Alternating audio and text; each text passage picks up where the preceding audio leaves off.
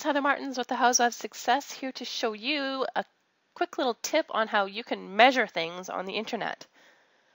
So here we are on my website, and some people have these little side widgets here with videos on them. And if you copy the embedded code, so if we just go over to the same video here on YouTube, and if you go to share and then it says, you click on, it'll come up there, but if you click on embedded, it'll have the width and height here. And then sometimes if you want to change the size, they've got different sizes here, and it'll change all the sizes for you.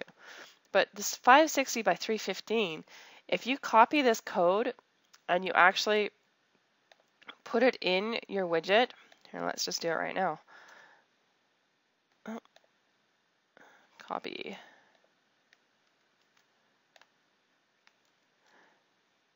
So I'm going to save it. And then I'm going to go back to my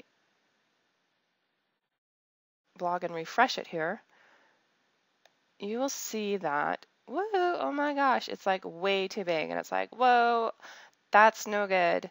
So what you can do is there's this cool little tool, and it's called, this is Chrome. I use Google Chrome lots, so this is another tool for Google Chrome. It's called Measure It. So when you add it to Chrome, and you can use this for other things too, I'll show you another example, but if you add it to Chrome and then you go back to, I have got it installed already up here, this little ruler, you go back to your blog and just click on it, and the screen will fade, and then you've got these little crosshairs, and if you go and you just click and you drag to the size that you think it should fit. So I believe before I had it at, it was like 280 by 200, I believe. So let's go with that. Okay, so 280 by 200. So you can see here in the little window there, it shows the sizes of the pixels. So I'm going to just round it to the closest number. So if you go back to your YouTube video, and if you type in there 280, what was it again? 280 by 200 by 200, and then you just copy that code, or you can even just edit it in here, but I'll just paste it because I've got it copied already. But you can just edit it, and you can play around with the size in there, and you hit save, and then to turn off the ruler, you just see it's red up here, you just click it off, and then I'm going to refresh. And now we've got a better size and it fits in there.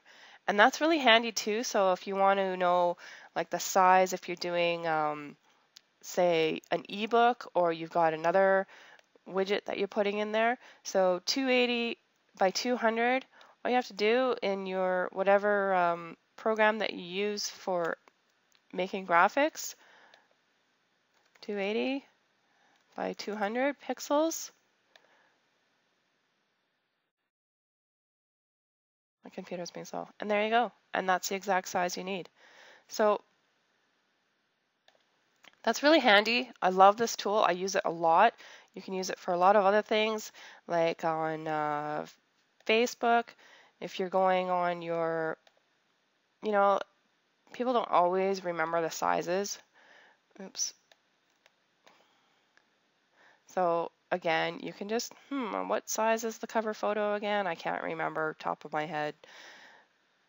245 by, say, 310. Perfect. Then you know. And or what is the little profile picture? 160 by 160. Perfect. It's just really handy, and it's always there, and I love it. So there you go. That's how you use the little Measure It Chrome add-on there. Have fun with it and enjoy. This is Heather with the Housewives of Success. Cheers.